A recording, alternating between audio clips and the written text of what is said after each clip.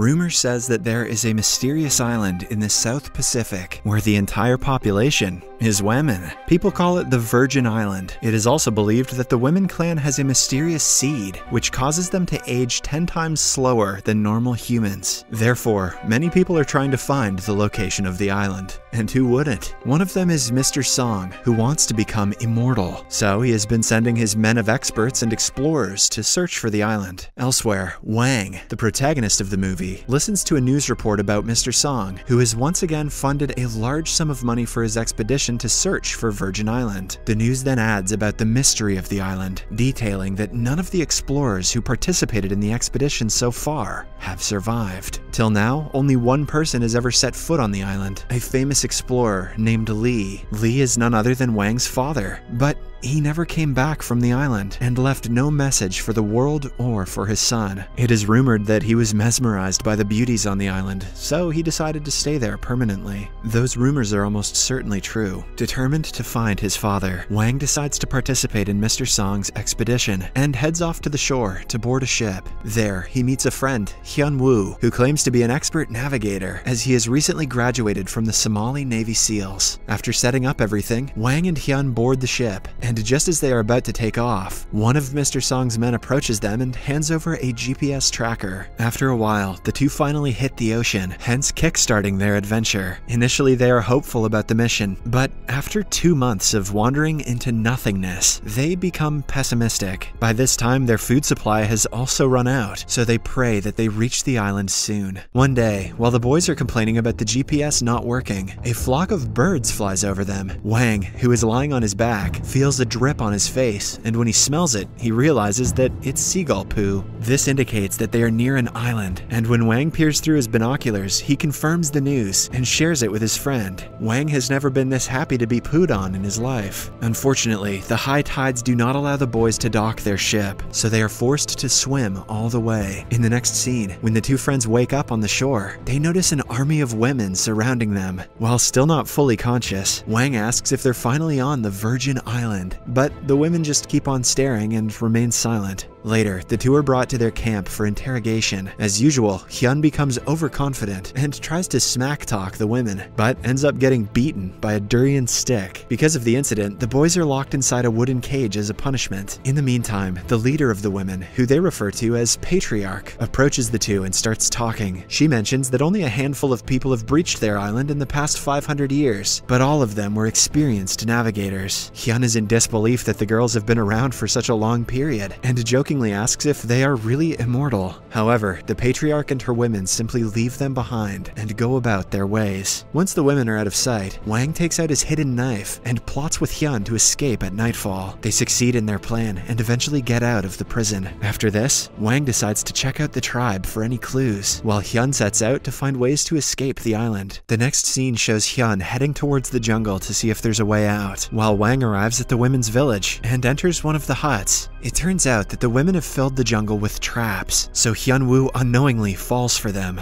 At first, he falls down a rabbit hole below and then gets pierced by a wooden arrow through his back. To make the situation worse, he also gets hammered by several coconuts on his head. Meanwhile, Moo Yan, a typical innocent sister of the women's tribe, and her sister Moon enter the hut in which Wang has been snooping around. Surprisingly, the hut is a bathing place for the islanders, and when Moo Yan starts taking off her clothes and preparing for her bath, Wang tries to sneak his way out of the room. Unfortunately, he gets caught by the girl's sister, who doesn't let him go. Wang tries to bribe the girl with a treat, but she eventually screams, alerting every other woman in the village. Terrified, Wang runs for his life, while the women chase after him with spears. He tries his best to scare them off, but eventually gets captured. In the trial room, the Patriarch tells Wang that breaking out of prison is a sin in their culture, and that trying to attack the clan assures a deathly punishment. Just then, a bruised and battered Hyun arrives at the scene to rescue his friend. He threatens the clan that he is a trained soldier who knows combat skills, but the women only get irritated by his lies and beat him once again. The clan believes that being seen by a man when they are naked makes them ugly. Hence, they demand to execute Wang and his friend. But before readying the boys for their final rite, the patriarch is curious to know why they visited her island. Wang responds that he is in search of his father, who came to the island 10 years ago. To his surprise, the patriarch reveals that she had met his father, but she too is looking for him. She mentions that if she ever sees his father again, she will kill him. Saying this much, she orders her women to take the culprits to their sacred tree and grill them there. Hyun pleads with the women that he wasn't the one who saw Mu-yeon in such a condition and asks to be released, but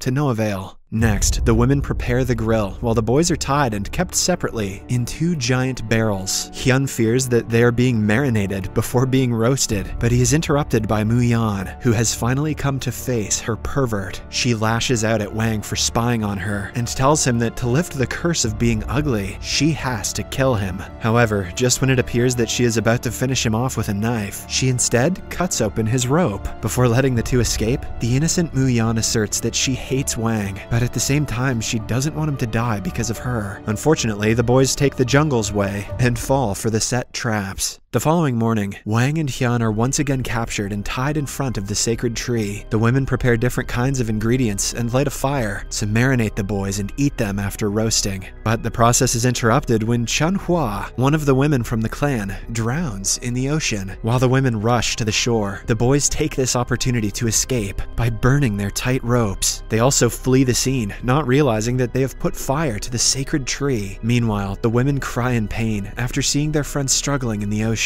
The two friends prepare to use the distraction to sneak out of the place, but at the last second, Wang changes his mind and decides to help the drowning girl. Without thinking about the time when the islanders wanted to kill him and his friend, Wang goes to the shore and swims in the ocean to rescue Chun-hwa. After he brings her back to the shore, Hyun jumps into action and prepares CPR on an unconscious Chun-hwa. Fortunately, she starts breathing again, and the women applaud the boy's bravery. Later, Wang and Hyun are once again brought in front of the patriarch. Chun-hwa wants her leader to excuse the boys as they saved her life. At this point, she has already started to develop feelings for Hyun. The patriarch also thinks of pardoning the boys, but just then, she is informed that their sacred tree has been burned and destroyed. After getting to know that Wang and Hyun are behind this incident, the patriarch decides to execute them immediately. However, Mu-yeon and Chun-hwa suggest they give the boys one last chance. As a result, the patriarch reluctantly gives them 3 months to restore the tree. If the tree doesn't come back to life, they will be killed mercilessly. The next day, Wang and Hyun try their best to polish charcoal off the tree and water it. As time passes, the boys become close to the women as they help them in their everyday life. With the use of their modern tools and techniques, Wang and Hyun catch huge fish and teach them to grow vegetables. Meanwhile, Chun-hwa tries her best to grab Hyun's attention and brings him flowers and durian every day. One day, when Wang tries to find a signal on his GPS, he notices a viper lurking behind Mu-yeon. He immediately springs into action and rescues her. As the two lay down in a romantic manner, Mu-yeon reveals that the snake is actually her pet. The following day, Wang and Hyun are elated to find the sacred tree sprouting. Later that night, all the island women, along with the boys, celebrate with a feast and dance together. Wang notices Mu-yeon peacefully dancing and remarks that the value of life isn't about the length of time, but rather about something that is worth protecting with your life. He then notes that he is lucky to have found it, as he wants to protect Mu-yeon and her tribe. Sometime later, Mu-yeon approaches Wang and tells him about the history of their tribe. She shares that a long time ago, there was an all-women tribe known as the Witch Tribe. They reproduced by parthenogenesis. They were the tribe closest to nature among primitive humans, responsible for guarding the seed, Yuan, which contained the secrets of life. Their mission was to protect the balance between nature and life. However, as human settlements expanded, their thirst for killing increased, and one day they eventually found out about the seed Yuan. Hence, a genocide-like hunt was carried out on the Witch Tribe. To protect the seed, the head of the clan gave it to the youngest woman in the tribe and asked her to run away as far as possible. The girl witnessed her entire family being killed, but as told, she escaped the place. Not long after, she woke up on a deserted island and saw that the seed she carried had started sprouting all over the place. The deserted island gradually became full of life. Slowly, the girl got older and a new witch clan flourished on the island, continuing to guard the Yuan seed. Mu-yeon then reveals that the young woman is none other than the patriarch, and that they are the descendants of the witch clan.